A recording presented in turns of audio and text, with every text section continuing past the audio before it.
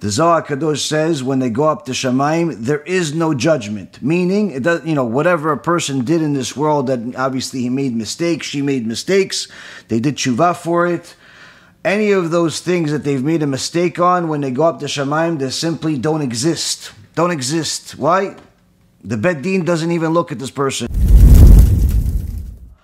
And all of Am Yisrael and all the righteous Noahis that continue to learn with us and contribute to the organization and help us do all the wonderful things that we're doing. Anyone that still hasn't received some books, especially the new English Hebrew book that we have on the KIRUV store to distribute in your communities, you can go and get yourself a box of 20 for free on our website, KIRUVstore.org, KIRUVstore.org.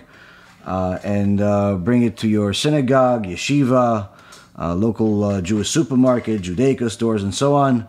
There's quite a few people, Baruch Hashem, that have ordered. Another few hundred copies were sent out today here in the U.S. And Baruch Hashem, thousands were distributed in Israel over the last couple of days, Baruch Hashem, and a wonderful team over there. So anyone that hasn't gotten the book, get yourself the book and distribute it.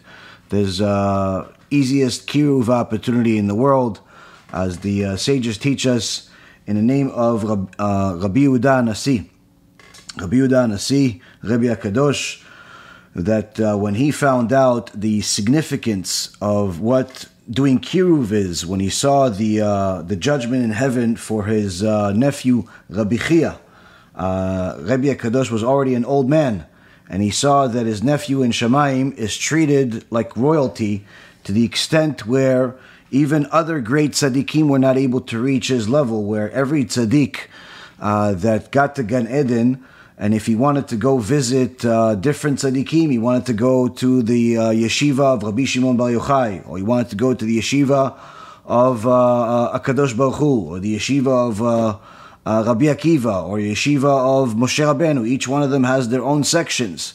Each time someone wants to go there, they have to have permission, and the angels have to take them there.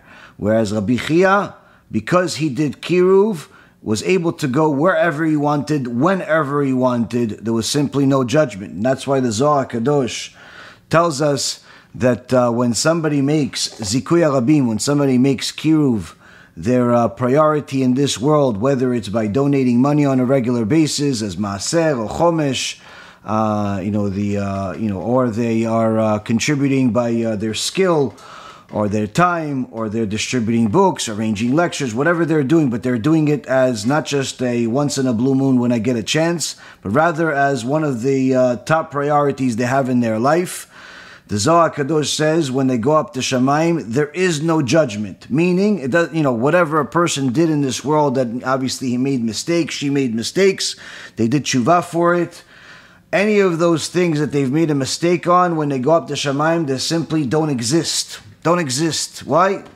The Bet Din doesn't even look at this person. As soon as someone that does KIRUV arrives in Shamayim, pass along, move along. Your 310 worlds are ready for you. For each person that you helped do TESHUVA, it's 310 worlds. You helped 10 people do TESHUVA, you got 3,100 worlds, and so on and so forth. So when I first started doing KIRUV many years ago, Baruch Hashem, I first started by publicizing Rabbi Ephraim's shiurim on YouTube, and then I started publicizing Rabbi Mizrahi's shiurim and his CDs, and then different books by Rabbi Zamir Cohen.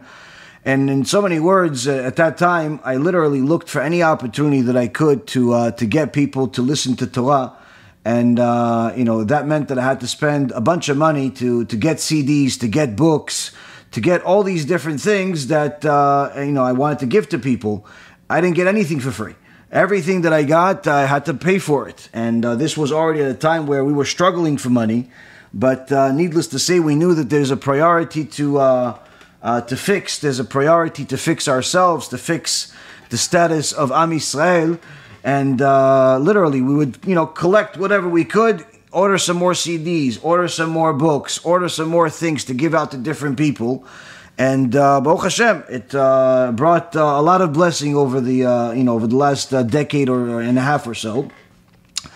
And one of the things that boggles my mind now is that people are still hesitant to get books for free, to get USBs for free and distribute in their communities. It's just mind-boggling to me that although Baruch Hashem there are countless people that hundreds and hundreds of people that have ordered and have distributed in their communities. I honestly think that if people really understood the significance of doing KIRUV, anytime we get another 10, 20, 30, 40, 50,000 books or other things that we get, literally the store should be empty within 24 hours. If people truly understood the value of it. And it's amazing how hard the yetzer works on people to make sure that they do not do the easiest mitzvah in the world for the greatest reward in the world. It's literally the easiest mitzvah because you don't even have to pay for it. Sure, we'd love for you to contribute, to donate, to help us. We need it. It's costs millions of dollars to do all of this stuff. But the point is that when a person not only does not contribute, but their money, but not even their time, it's just simply mind-boggling to me. So Be'ezrat Hashem, people understand more and more of what's necessary, and all of the excuses in the world, whether I'm busy going to yeshiva, or I'm busy working, or I'm busy, and all those things, those are fantastic excuses for a person to say to themselves. But when they go up to Shamayim, they're going to be very, very remorseful on what they missed out on. And that's that's for the people that are good people. That's for the people that have done tshuva. That's for the people that are going to get to Gan Eden. But when they see what was missed, when they didn't take advantage of opportunities, it's literally almost like a punishment, if not worse. So, with that being said, with a little bit of a reminder for everyone, whether you are the locals or you are the ones that are in different parts of the country, everyone needs a little chizuk in this regards at all times.